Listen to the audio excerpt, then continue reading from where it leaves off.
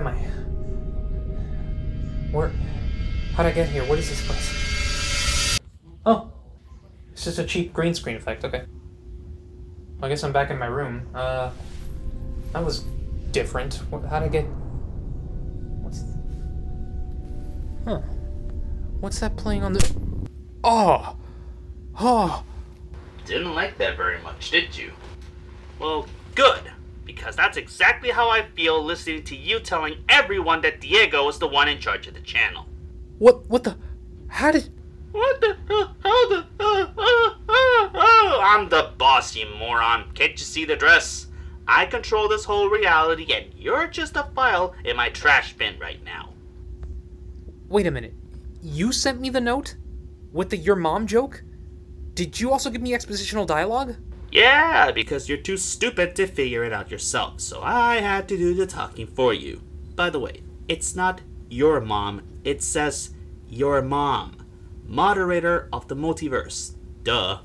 I'm pretty sure that's not how... Shut the fuck up and listen to me. The next review in the Spider-Man series was supposed to be Far From Home, but things have changed. You broke the rules of your own reality. You turned a fake gun into a real gun and then killed someone with it. But he was using AI to... Ow! I was going to kill him myself, you dumbass! But you created a paradox and now the whole multiverse is imploding. Dimensions of reality are blending into each other and creating plot holes as far back as Spider-Man 2. We were just supposed to be reviewing Spider-Man movies. I didn't ask for all this. So now you have work to do. And because Normie has been erased from existence, the review is going to have to come from you. You want the spotlight? Here you go. Fucking figures.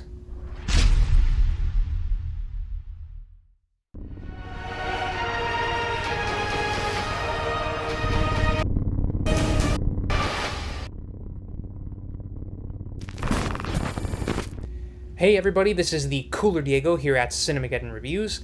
Due to an unforeseen accident in the multiverse which had nothing whatsoever to do with me, I am here replacing Normie in this series until further notice. And today I'm glad to be covering the latest Spider-Man movie to hit theaters, and one that everybody, myself included, has been excited to see for a very long time. So without further ado, let's talk about Spider-Man Across the Spider-Verse.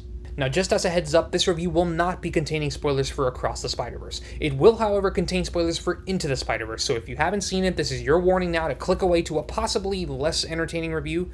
But if you don't need to worry about that, or if you have good taste, thank you for staying. God, you're an idiot. Who are you?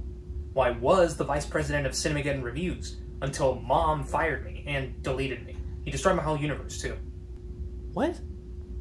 Why? It was my idea to put you in the Spider-Man series. Never could justify it on my own, so I had to come up with a hook. I didn't expect all this, though. He's cracking down on everybody. That's crazy! Yeah, and this bedroom is all that's left of my universe. Once this goes on... Oh. Must have gotten deleted.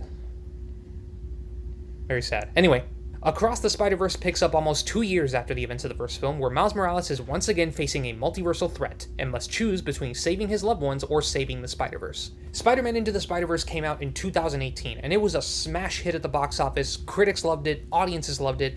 After Spider-Man 2, it was the second Spider-Man film to win an Oscar, and it's only one of 9 comic book films to do so. Most importantly, it revolutionized the animation industry and set a new standard for quality animation, so naturally, there was a lot of anticipation surrounding the release of the sequel. Now, of course, after Into the Spider-Verse turned out to be the hit that it was, there was growing doubt among fans leading up to the release of this film about whether or not it could actually live up to that.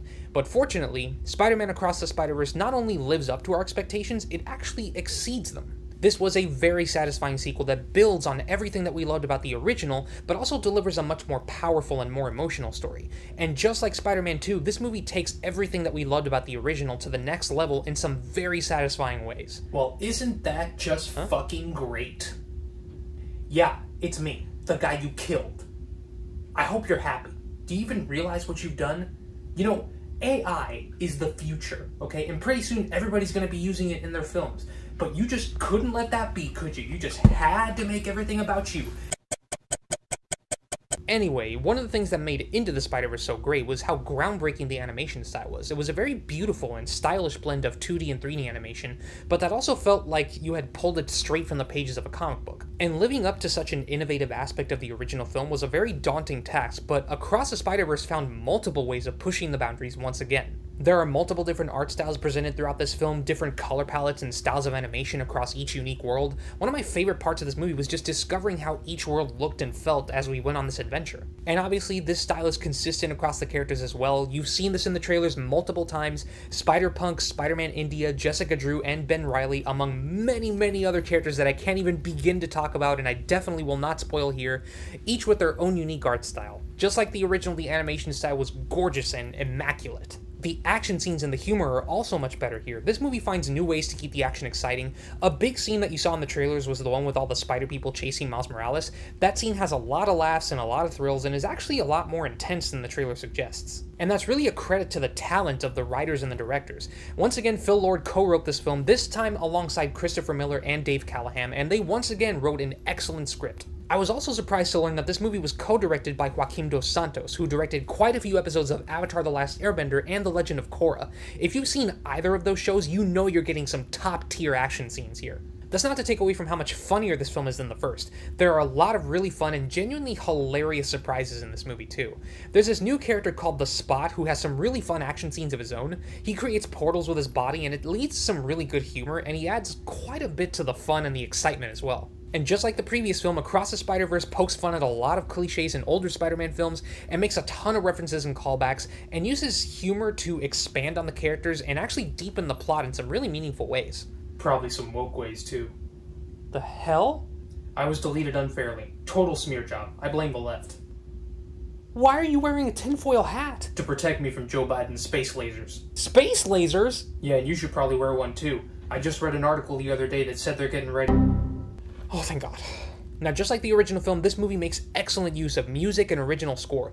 Daniel Pemberton knocked it out of the park once again with his soundtrack. This time he went for something more orchestral than atmospheric, which, for the story that this movie tells, is actually pretty effective. And the original songs by Metro Boomin are also really good too. There are a lot of other artists on that album, too many to name, but they do a good job of capturing the feel and the central themes of the movie. I can't accurately explain it, but the soundtrack is out now if you want to listen to it. It's actually pretty good. Now, going back to the story, I mentioned before that Across the Spider-Verse tells a much deeper story than the first one. This one is a little slower paced than the original, and it focuses a lot more on Miles and Gwen Stacy, and specifically how the first film and the events leading up to this one affected their relationship and their relationships with their loved ones. Speaking of Miles and Gwen, Shameik Moore and Haley Steinfeld give even better performances than they did in Into the Spider-Verse. This story demands a lot more intensity from them, and you can actually feel that coming through in their voice work, a lot more than it did in the first one. The same can also be said about Oscar Isaac's character Miguel O'Hara, aka Spider-Man 2099. He's actually genuinely threatening in this movie, even more so than I expected.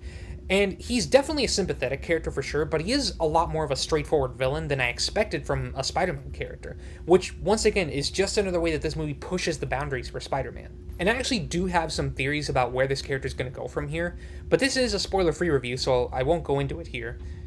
I do hope I get to someday. I doubt it. What the fuck? Not even gonna ask. So to summarize this review, I cannot recommend Spider-Man Across the Spider-Verse enough. It's bigger, better, and deeper than the previous film in every way that it can be. It expands on the characters in the multiverse in some surprising and innovative ways, and continues an already great story in ways that any Spider-Man fan would love. I had a great time with this film, and I'm positive you will too. So with that said, my rating for Spider-Man Across the Spider-Verse is 10 out of 10.